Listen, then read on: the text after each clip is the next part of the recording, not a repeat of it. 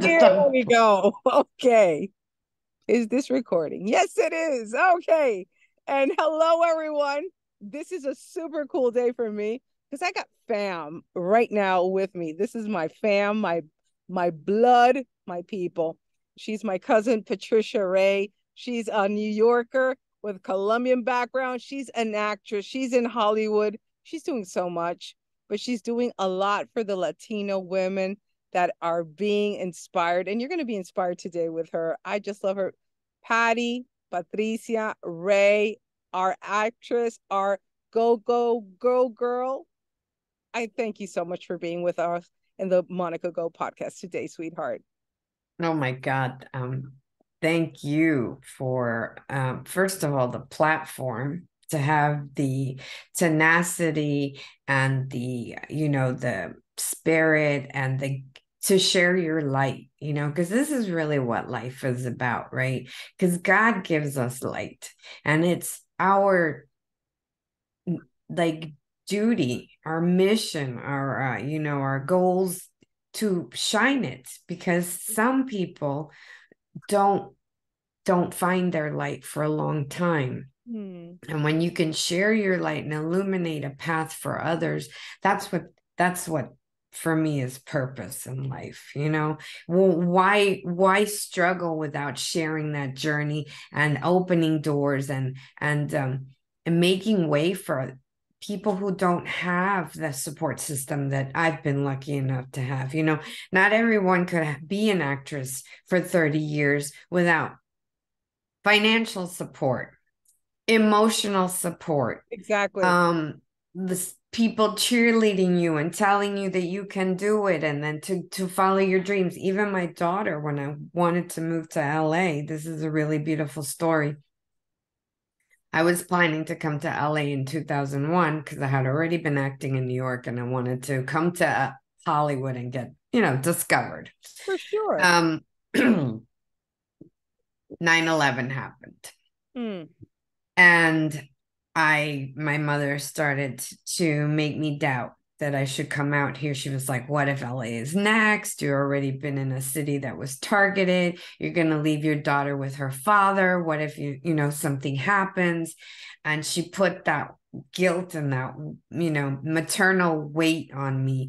And I said, you're right. You're right. I can't go. This isn't a time for me again, put my dreams aside to be the Mhm. parent, to do the right thing. Right. And so I stopped, I canceled my flight. I got my lease car back, and then one day my daughter, she was probably like around 12, 13. She said, Mom, why aren't you going to Florida anymore? And I said to her, because I can't, sweetheart. And she goes, wait a minute. You're not going to go to Florida. I'm sorry, Florida, not Florida, Los Angeles. Why aren't you going to Los Angeles? And I said, I can't. She said, you're not going to go to Los Angeles because you're afraid for me? She's like, get the hell out of here. She goes, if you don't go and chase your dream, I'll kill you.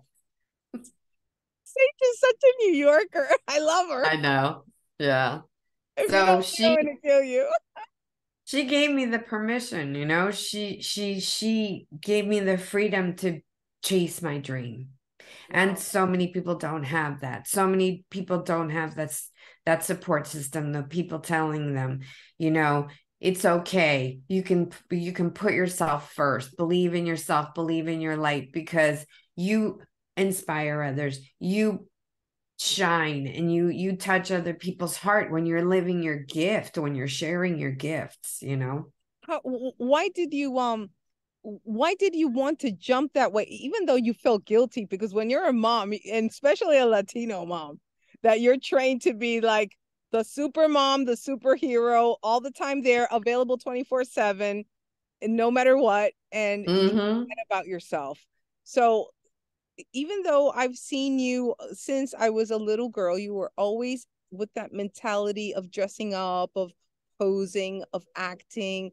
I remember when you were modeling. Remember that time you had beautiful pics. They were I was the shortest model in Miami. Little did I know that you couldn't be a model unless you were like over 5'5". So that was a short-lived dream. But you know what? It didn't stop, I had to share my light, right? I wanted to, in my heart, I knew that I made people happy when I made them laugh, when I shared my joy, when I shared my craziness, when I shared my antics, And Yeah, I said, I just knew intuitively that that was a gift. And when you have a gift, you need to share it with the world because that inspires other people to share their gifts. If you're a painter, if you're an architect, if you're a beautiful cook, if you're whatever it is, do it with your heart, do it with your soul, because that's why else are we here in this world if it isn't to, exactly. you know, to to live our life to the fullest, to our highest potential. I think that many people, because of so much heartache, you just said I was in New York when 9/11 happened. I wanted to go to Los Angeles, and people get stuck and paralyzed by scenarios that are probably external, but not only external, the ones that we have inside that we could probably be our own worst enemy sometimes, to be Uh, able to fulfill all these things that we have inside of us, and we don't become these really happy people, rejoious people, until we start doing what we're called to do. Don't you think so? Absolutely. We don't give our lives go, right? Monica, Exactly. go. It's Exactly. like we forget that if we don't live in our purpose and our higher purpose and step into our light, right? What service are we teaching our children? What are we teaching them? To put yourself last, to put your needs last, to never chase your dream or your fulfillments or your joy or the things that bring you joy and pleasure in your life. They're Mm. not as important as other people's. So that's not a great lesson to teach your children. I don't think that's not a way to live. That's a life half fulfilled for me. So the other thing is, I want people to understand that sometimes you have to put things aside, right? You have to raise your children, and you have someone who's sick in your family, or you have depression or whatever. And it's hard for you to climb out of that. But there is no time. There's no limit in this world. Nobody said you have to make it by 30 or 35 or 65 and your Wow. life is over. No, Wow. you can reinvent yourself anytime you're inspired to. Wow, I think I that's so deep. I love it. You could reinvent yourself. It doesn't matter the age. Because I know Yes. that you fought a lot with casting stuff. They always thought that you were the Latino woman when Hmm. you are fluently well spoken, you are an American woman, and they wanted you like to act for a Latino role all the time. And Yeah, they wanted me to play an immigrant, and I'm like, okay, I have lots of stuff on my resume and my reels where I'm playing the victim and the Latina, and can you do the accent, and can she speak Spanish? And I'm like, I'll do it because you have to do things to make money and to also to get credit. that But then at some point you have to start pushing, and you have to stay true to yourself and say, well, I don't want to do that anymore. Can you please look for other work? And sometimes there's a scarceness where you have to you're not going to get that many auditions because the auditions that you want, you have to kind of say no to the ones that you do get, and you have to wait for the right opportunities.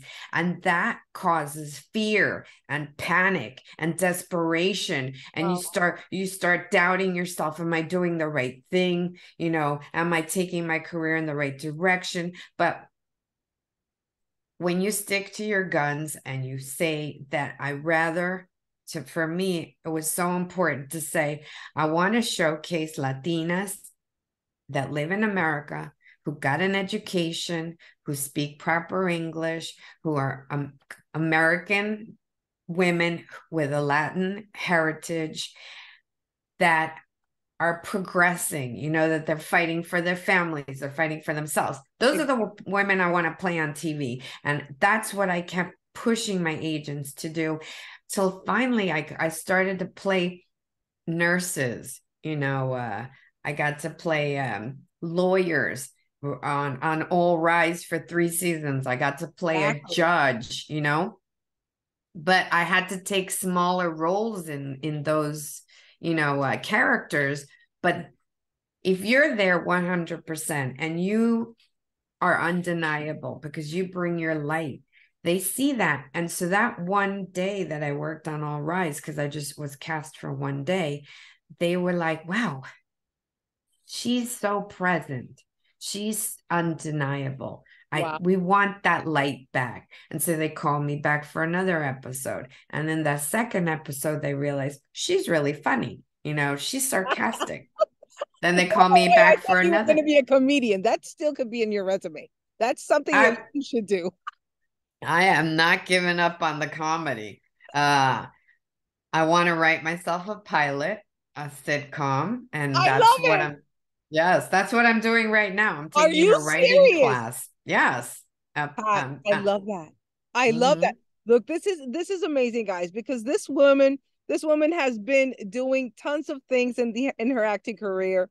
And just if I'm gonna be on the first row seeing this happen because Yeah.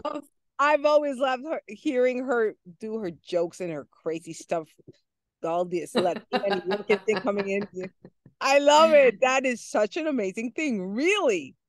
Yes, yes. Because, like I said, I'm not waiting for someone to save me. I'm not waiting anymore for someone to discover. I came to LA to be discovered. Well, 20 years later, guess what? I haven't been discovered. I've worked. I've been a working actor. I've done amazing jobs and beautiful things, but I still haven't been discovered. So I'm going to make the show that I want to see myself in. I'm going to write the show that I want to see on TV. A 50-year-old woman who already had her children and raised her family, and now she's going to have her second chance at life. So think of I Love Lucy, like in her 50s, past menopause, meets the odd couple, and her girlfriend are going to go out and they're going to take life and they're going to live it. They're going to give themselves the go in the 50s. I love it. Yes. I'm already your fan.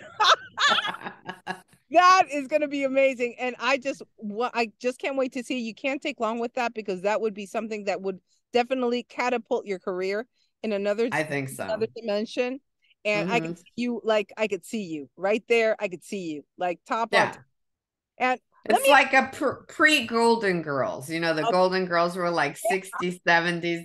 These women are going to be like 50s, 60s. They're two best friends and they're living the life they didn't get to live. They're going to this woman has never had a job. She's been a very pampered woman. So she's going to have to like learn how to take care of herself and manage money and balance a checkbook and, clock in and out of a real job. So we're going to see her grow into a person, a I love it. self-realized woman. So there's going to be a lot of room for comedy.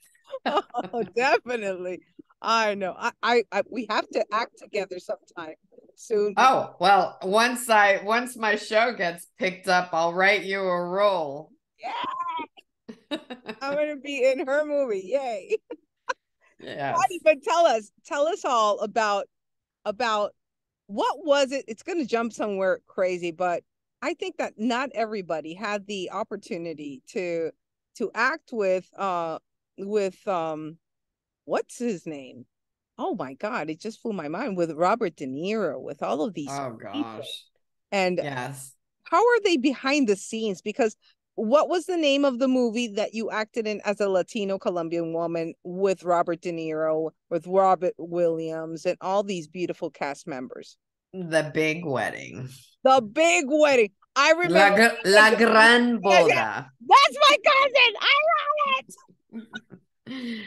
Wow, that movie was like, it was so much fun. I've never been on a big budgeted film like that, with trailers. Like I would walk out of my trailer and right in my face was Robert De Niro's pop out trailer that had a living room, a bar, a full, like a king size bed with a whole shower in there. Mine was just like a little, like one third of a banger, which they have like, you know, one, two, three next to each other in the same trailer. So you have a little place to sit, a little desk, and a bathroom, you know.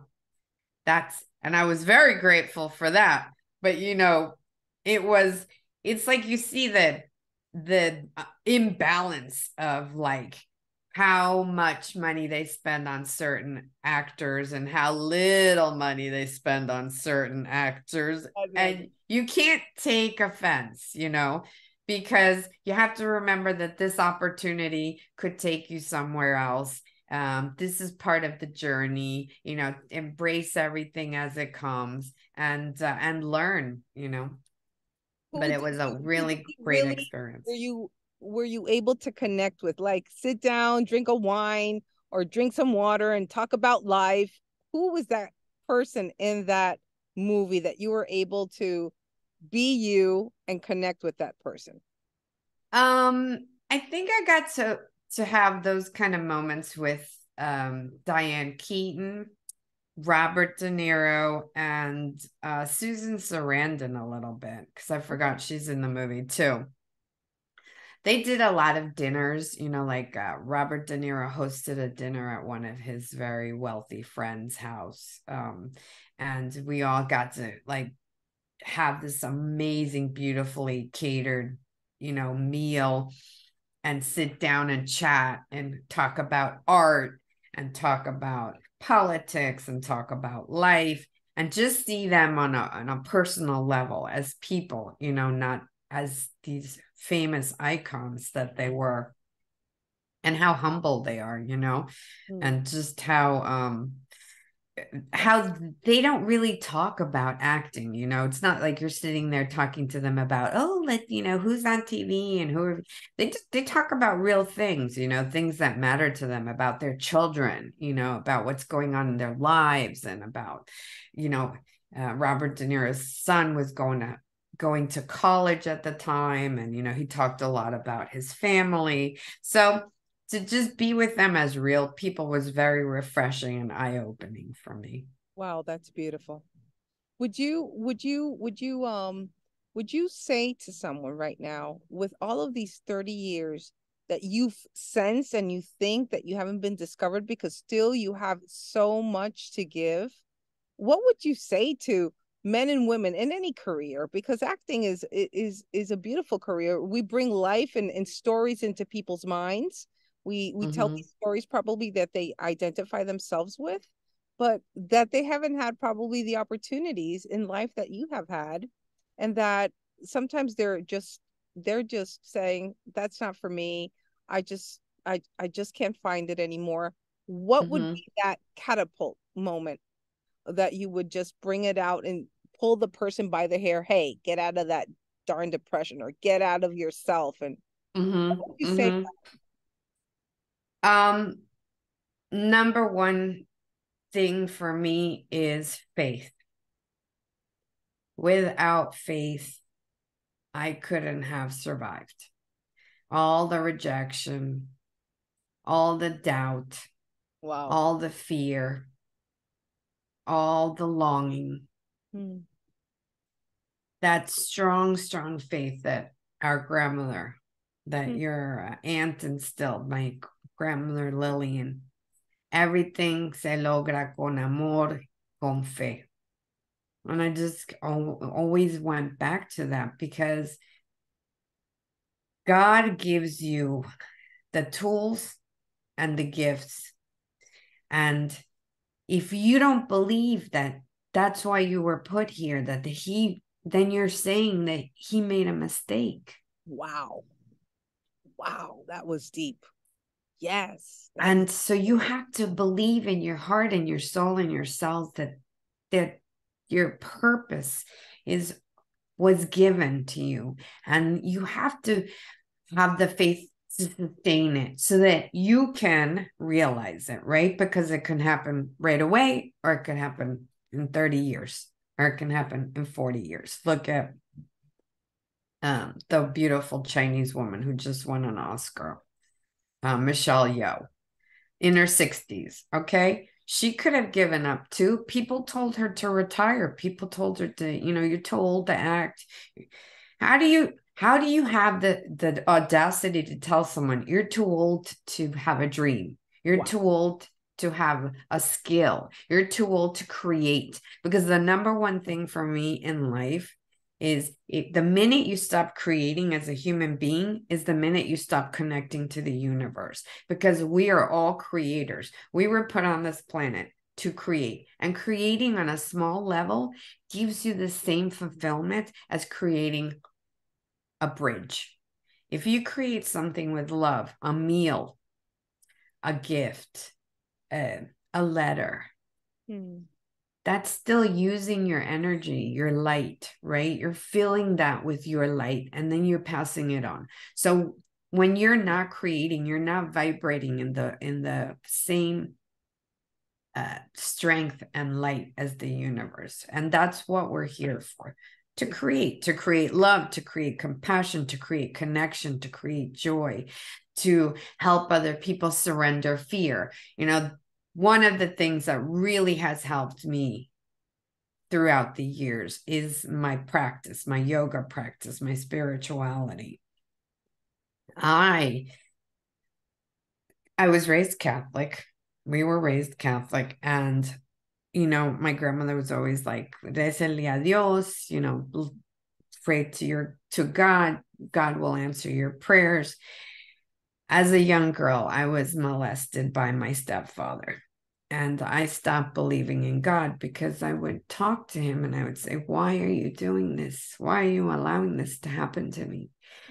And it made me so sad. And I carried that sadness throughout for a long, long time into my adult life. And I used it in my characters. So acting for me was a way also to release that emotion and allow it to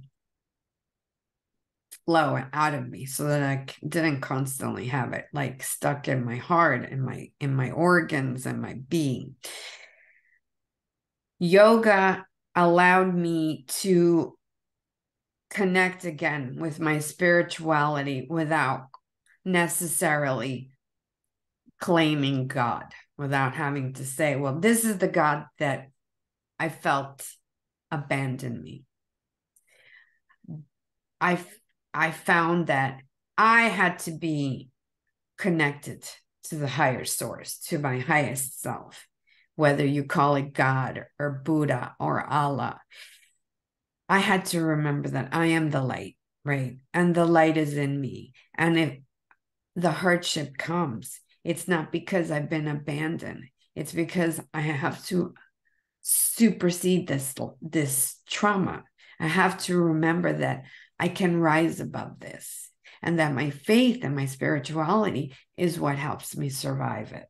Exactly. Not that it makes it disappear and goes away. It's that it helps me survive with intact with my soul. I think that's so beautiful to be so vulnerable right now, because I understand that scenario so in depth as well. And I as you said, we were both raised Catholic, and I as well, like you, went through hardship and molestation. And when a child at certain age doesn't even know what's happening with their life, that an adult that you're supposed to have them as that strength for you, and The then for, protector. exactly, Mm-hmm. that protector, and you see all these things happening to you. For me, I understand where you're going from, going to, but for me was like, I was a Catholic, but it doesn't really matter the religion.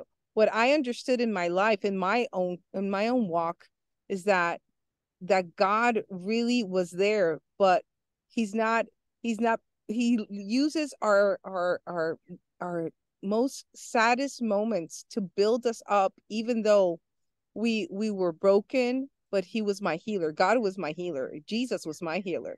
And my relationship with God has been such an intention that that I know that I was mad with God at a point in my life. But when Mm-hmm. he showed me that it wasn't him, it was them, and things happened, but the way that he restored my soul, my dignity, my person, my childhood, my being, me being a woman, a girl, being that person, brought so much liberty into my life. And I am so thankful with God because of that, because he brings in a way. I know everybody probably connects in a different way, but for me, Jesus is my savior. Jesus is the lover of my life. And I'm so I'm so restored, and I'm still in the process as you, that you find that light in the way that he brings us, that nourishing and that healing, and he goes back to your past and heals your past so you can live your present in such an in-depth way so you could fulfill your future. and Mm-hmm. and I love this moment because not everybody opens up vulnerably in these details that still probably could be hurting. But I think God is the healer, that even when you look back to your past and you go, wow, this happened to me. How could this happen to me? But wow, God, thank you, because this is not me. This is what the enemy or the obstacles or the killer of my dreams, the killer of my purpose wanted to happen, Mm-hmm. change. Mm-hmm. And I am thrilled. That's why I love mentoring, and that's why I love discipleship, and I love coaching, because women that are broken, I could relate to them so easily, because Mm-hmm. I was there one day, and God, put me together and showed me who I am. I am his princess. I am his inheritance. He loves me so much, as he loves you, and he loves everyone. And he says, for so much God loved the world, not some people, the Mm-hmm. Yes, world, yes. and I think that today probably women like Patricia Ray, a beautiful actress, that she's given so much, she's been working so hard. Probably you could identify with her testimony, with what she's saying. That still, that burden, that why did he do that to me? Why do people do wrong things to other people? And the world is like that, guys. Oh But yes. are, And are it's you it's resilient enough? yes. And that's the true test of faith, right? Is to still believe, even because everyone has hardship, bad things happen to everyone. No one is excluded, no one gets a free pass. But every time that something bad happens to you, if you abandon your faith, how are you going to have faith when good things are happening to you? You have to faith isn't something that you pick and choose. You can't believe when things are great and not believe when things are not great. That's this consistency that's kind of holding you up, that keeps you surviving all of the traumas that life brings you. That's the consistency and the faith that you can share with others, because everyone has, depression and sadness and, trauma from that other people put upon you, right?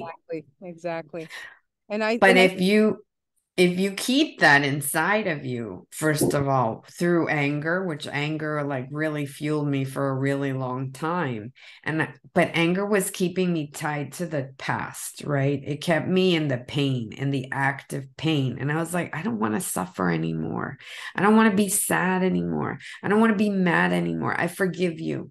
I forgive you. You didn't know. You didn't have someone who loved you. You didn't have someone who taught you to be kind. You didn't have someone who taught you to be strong on your own. So you had to take my light. But that's okay. I have enough light for the both of us. I can let you go and I'm going to live. and how beautiful, that is so beautiful.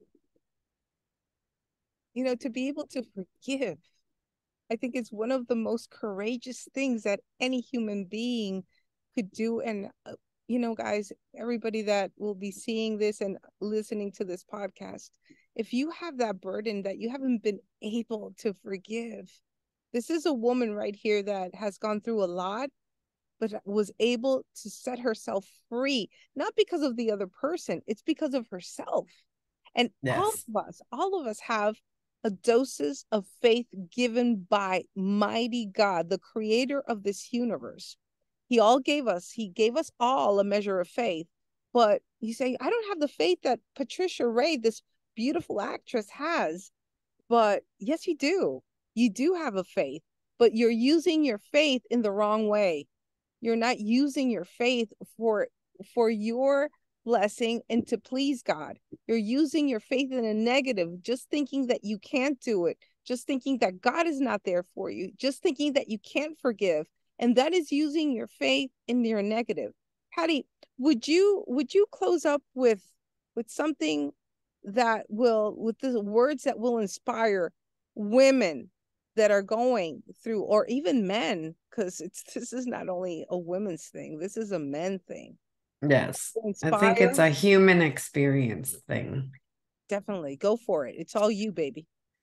I think that the you have to live in your light. Mm. That is our blessing.